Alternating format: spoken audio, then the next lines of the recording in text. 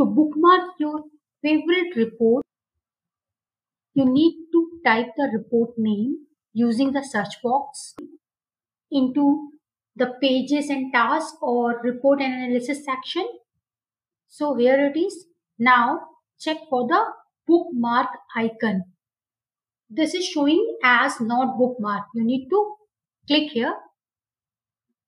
The bookmark was added to the navigation menu on your role center.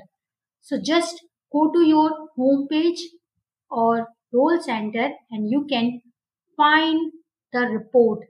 Now this is marked as bookmark, as your favorite, as your prioritized report into the home page, or you can say role center.